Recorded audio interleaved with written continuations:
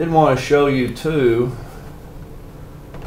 that just as before, pressing the power button, not going to power up.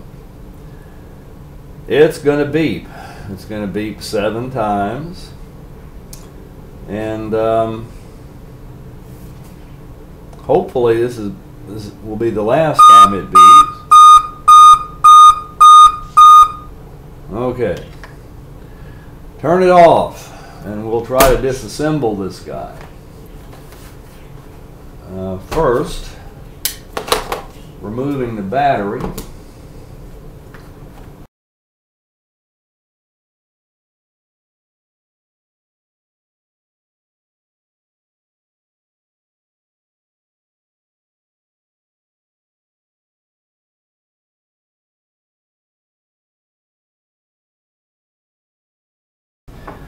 Okay, there's nothing else left on the motherboard to be stripped off. The oven is preheating to 385 degrees, and I will be putting it in there for 8 minutes, and we'll see what happens. You can see that I have balled up some aluminum foil into 4 roughly 2-inch in diameter balls, and the motherboard is going to sit on that, and we're going to put it on there component side up, and I'm going to make a little quick check with this level, and you know what? It's pretty level.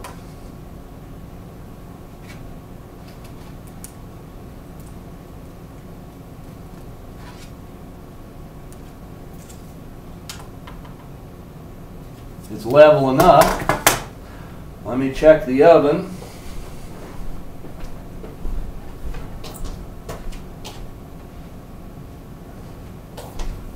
The oven is almost ready. It's up to about 370. So I'll move my camera a little bit.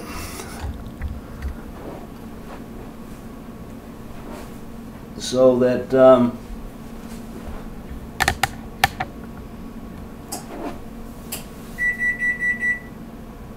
I hear the oven. Okay.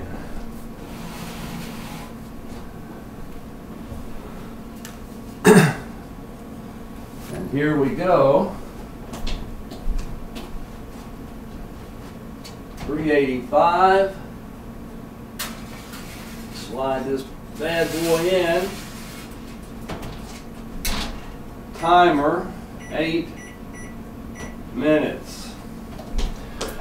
Nothing to it when you know what you're doing, right?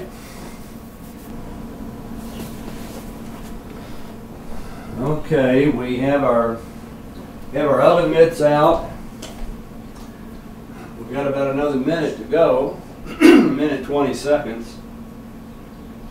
I can actually smell the motherboard. I don't know if that's a good sign.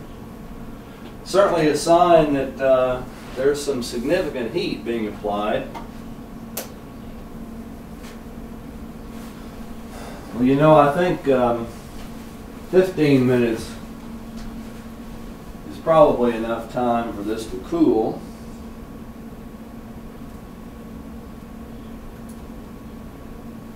So we're going to try to go ahead and reassemble it now.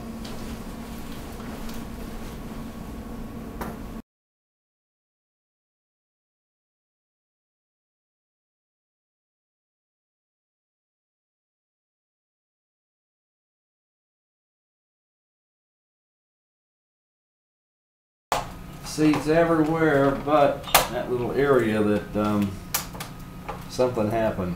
We don't know what.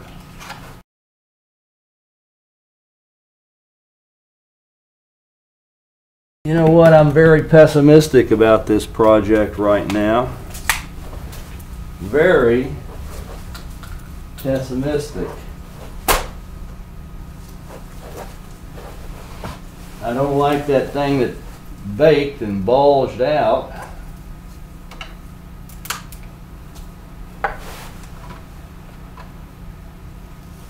Oh, well, look at that.